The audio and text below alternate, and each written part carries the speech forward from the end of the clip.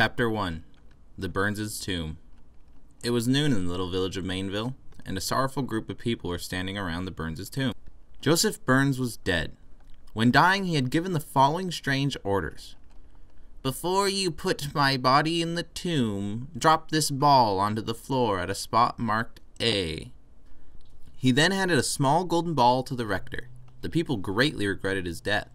After the funeral services were finished, Mr. Dobson, the rector, said, "My friends, I will now gratify the last wishes of the deceased."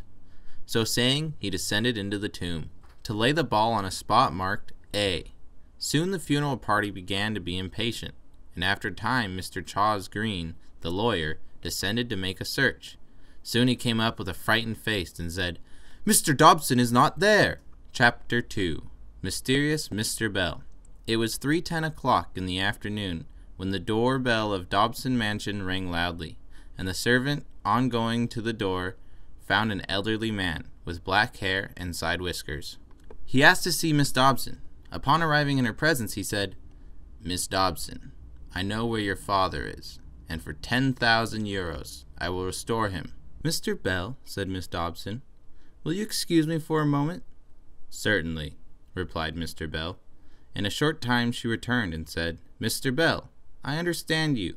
You have abducted my father and hold him for ransom." Chapter 3.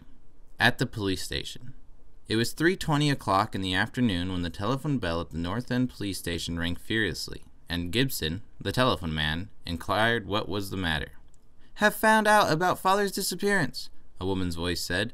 "I'm Miss Dobson, and father has been abducted. Send King John." King John was a famous Western detective. Just then a man rushed in and shouted, "Oh, terrors! Come to the graveyard!" Chapter 4. The West Window. Now let us return to the Dobson mansion. Mr. Bell was rather taken aback by Miss Dobson's plain speaking, but when he recovered his speech, he said, "Don't put it so plain, Miss Dobson, for He was interrupted by the entrance of King John, who with a brace of revolvers in his hands, barred all egress by the doorway. But quicker than thought, Bell sprang to a west window and jumped. Chapter 5. The Secret of the Grave. Now let us return to the station house. After the excited visitor had calmed somewhat, he could tell his story straighter. He had seen 3 men in his graveyard shouting, "Bell, Bell, where are you, old man?" and acting very suspiciously. He then followed them, and they entered the Burns' tomb. He then followed them in, and they touched a spring at a point marked A, and then disappeared. "I wish King John were here," said Gibson. "What's your name?" "John Spratt," replied the visitor. Chapter 6. The Chase for Bell. Now let us return to the Dobson mansion again. King John was utterly confounded at the sudden movement of Bell, but when he recovered from his surprise, his first thought was of chase. Accordingly, he started in pursuit of the abductor. He tracked him down to the RR station and found to his dismay that he had taken the train for Kent, a large city towards the south, and between which and Mainville there existed no telegraph or telephone. The train had just started. Chapter 7. The Negro Hackman. The Kent train started at 10:35, and about 10:36, an excited, dusty, and tired man rushed into that Mainville hack office and said to a Negro hackman who was standing by the door, "If you can take me to Kent in 15 minutes, I will give you $1. "I don't see how I'm to get there," said the Negro. "I haven't got a decent pair of hosses, and I haven't—" $2, shouted the traveler. "All right," said the hackman. Chapter 8. Bell's Surprise.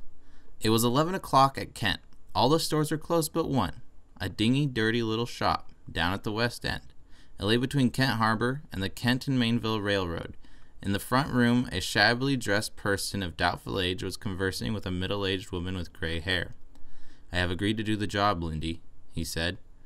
"Bell will arrive at 11:30, and the carriage is ready to take him down to the wharf, where a ship for Africa sails tonight." "But if King John were to come?" queried Lindy. "Then we'd get nabbed, and Bell would be hung," replied the man. Just then a rap sounded at the door. "Are you Bell?" inquired Lindy. "Yes," was the response, "and I caught the 10:35 and King John got left, so we are all right." At 11:40 the party reached the landing and saw a ship loom up in the darkness. The Khedive of Africa was painted on the hull, and just as they were to step on board, a man stepped forward in the darkness and said, John Bell, I arrest you in Queen's name. It was King John. Chapter 9. The Day of the Trial. The day of the trial had arrived, and a crowd of people had gathered around the little grove which served for a courthouse in the summer, to hear the trial of John Bell and the charge of kidnapping Mr. Bell. Said the judge, "What is the secret of the Burns tomb?" "I will tell you this much," said Bell. "If you go into the tomb and touch a certain spot marked A, you will find out." "Now where's Mr. Dobson?" queried the judge. "Here," said a voice behind them, and the figure of Mr. Dobson himself loomed up in the doorway. "How did you get here?" was chorused. "'Tis a long story," said Dobson. Chapter 10. Dobson's Story. "When I went down into the tomb," said Dobson, "everything was darkness. I could see nothing. But finally I discerned the letter A, printed in white, on the onyx floor. I dropped the ball on the letter, and immediately a trap door opened, and a man sprang up. It was this man, here," he said, pointing at Bell, who stood trembling on the prisoner's dock. "And he pulled me down into a brilliantly lighted and palatial apartment, where I have lived until today. One day a young man rushed in, and exclaimed, 'The secret is revealed,' and was gone. He did not see me. Once Bell left his key behind, and I took the impression in wax, and the next day was spent in filing keys to fit the lock. The next day my key fitted, and the next day, which is today, I escaped." Chapter 11. The Mystery Unveiled. "Why did the late J. Burns ask you to put the ball there?" queried the judge. "To get me into trouble," replied Dobson. "He and Francis Burns, his brother, have plotted against me for years, and I knew not in what way they would harm me." "Seize Francis Burns!" yelled the judge. Chapter 12. Conclusion. Francis Burns and John Bell were sent to prison for life. Mr. Dobson was cordially welcomed by his daughter, who, by the way, had become Miss King John, and Lindy and her accomplice were sent to Newgate for 30 days as aiders and abettors of a criminal escape.